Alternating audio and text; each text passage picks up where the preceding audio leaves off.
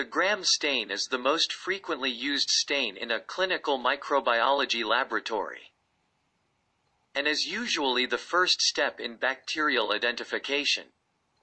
Based on differences in cell wall components, bacteria are categorized as either gram-positive or gram-negative. Gram-positive stains dark purple, while gram-negative stains pink. In addition to the gram reaction, the morphology and arrangement of the bacteria can be observed. For example, you can observe a gram-positive coccus in chains. The procedure. Click Start Lab. From a liquid culture, take a loopful of bacteria and emulsify it in a small drop of water or saline on the slide.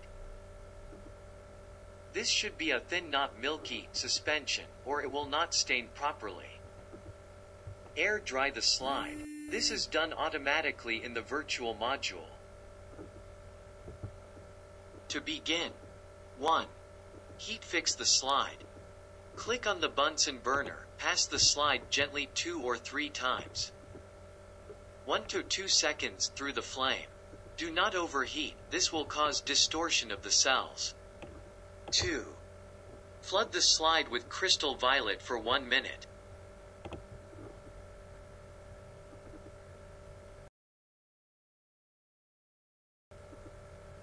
3.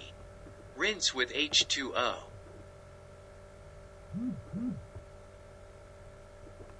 4. Flood the slide with iodine for 1 minute.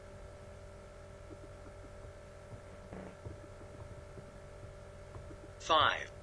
Rinse with H2O.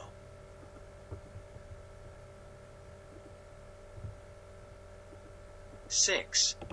Decolorize with alcohol for 5 to 10 seconds. 7. Rinse with H2O. 8. Flood the slide with Safranin for 1 minute.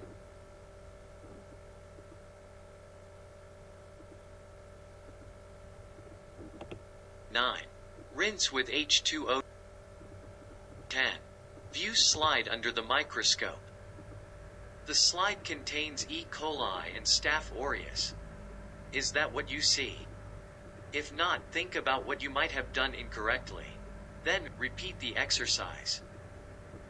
When you are finished with the exercise, click on Examine examples to see actual micrographs of several bacteria that have been gram stained.